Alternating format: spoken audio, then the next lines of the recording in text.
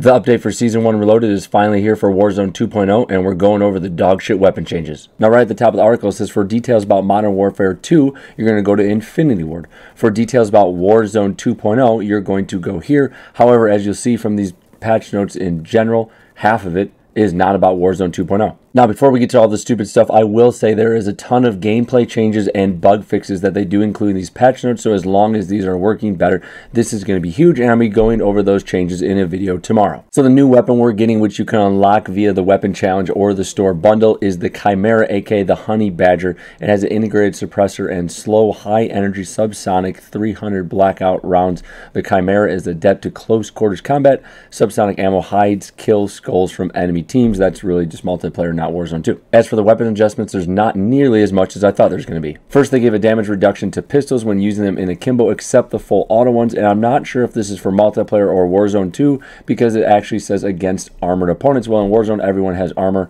so I'm not really sure what that's going to be for. Hopefully, it's for both, but some of them do need to be nerfed. The Cast-Off 74 got a small reduction in close damage, but again, it says 3 hits to kill requires at least 1 chest shot. That is referring to multiplayer and not Warzone. For the M13, if you're using the Bruin barrel, you can't equip the underbarrel launcher or shotgun. The Cast-Off 545 got a needed buff. It got an increase to its muzzle velocity, which is really good. A small decrease to hip spread, not really important. Increase to close damage, that's okay. And increase to chest damage multiplayer, which is actually really good. The MX9 got an increase to its movement speed, ADS speed, and sprint to fire speed when using the 32-round mag. I'm not really sure how good this is because I haven't really tested it out, so I'm not sure if I would actually use the 32-round mag or not. The Vel 46, which is your MP7, got a reduced hip spread, increased movement speed, and increased fire damage, so that is a buff for that gun. Again, not sure how it's going to reflect for Warzone 2. And the revolver got some attachment changing by blocking some of the muzzle options when using a barrel and adding some muzzle options as well. And the Deagle got a buff as well. Reduced hip spread, that's okay. Increased one hit headshot range, that's just for multiplayer.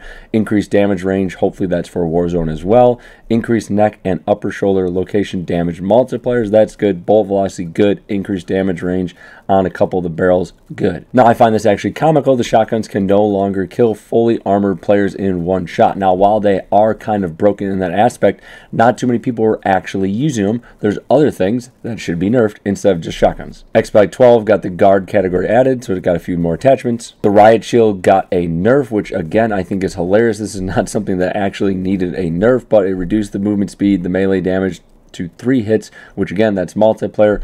The movement animation improvement and longer switch time when pulling out a throwing knife. So again, it got a nerf when other things need a nerf. And improvement to some of the things with the Joker. And some changes coming to the attachments. Most beneficial tuning value magnitudes have been increased, so hopefully that's good. And some harmful tuning value magnitudes have been decreased. So hopefully that works out for the better. And we got an overall buff to thermal optics. I'm not really sure how many people are actually using those. I haven't really seen too many people using them, but it seems like a buff and make them a little bit easier to use. So as I stated before, I think these weapon changes are actually terrible. Half of them seem to only relate to multiplayer and not Warzone, even though these are the Warzone patch notes, and there's a lot of weapons that need a buff or need a nerf. For example, the M16 should have got a buff, some of the battle rifles should have got a buff, and the snipers definitely need adjustments because really, they're not that good to use anymore. As for the nerfs, I think the time to kill in the game is way too fast to begin with, let alone the Fennec absolutely deletes people at close range, and then you got the RAL LMG and you got the RPK LMG. They're absolutely nasty for long range options